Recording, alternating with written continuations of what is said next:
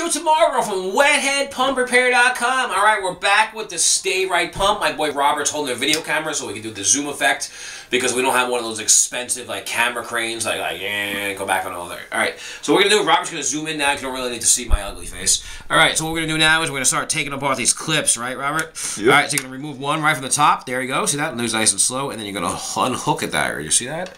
Nice. Alright, so the second clip here, we're going to spin this around so you can see it just like that. I'm going to unclip it from the bottom there. Alright? Just like that. Oops. Missed it. I'm just going to clip it right here. It's kind of dark over here, but there you go. Okay, you see how I unclipped it? You see that, right? Mm-hmm. Alright, so he sees that. Cameraman's going, Now we're just going to twist it right from there, just like that. There you go.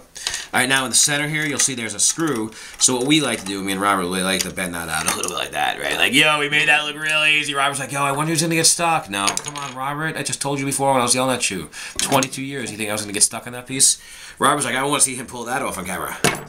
Okay, so now moving on, right? We've got that screw there. We're just going to loosen this flathead screw right in the center there, okay? And once we loosen this screw right in the center, this back piece is going to come off, right, man?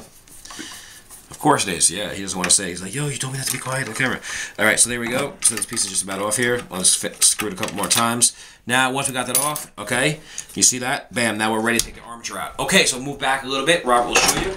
Bam, see that? I've now taken the armature out. Woo! Alright. Alright, so all parts are available at WetheadPumpRepair.com. This is Joe Tamargo. That is how you remove the armature and the switch live time, people, right? You saw that live, right? Disconnect that, made it look really simple. It is that simple. You can do it, just like Tony Little used to say in 1986, and that's copyright Tony Little and the Ab Machine. I want nothing to do with his products. Okay, so there you go. In the next couple of videos, we'll show you how to put it back together, and basically, you basically change your bearings, your front bearing, your back bearing, you change them, you'll put your armature back in, your end belt back on, and then you'll reassemble the switch. All right, so this is Joe Tamargo from WetheadPumpRepair.com. Peace!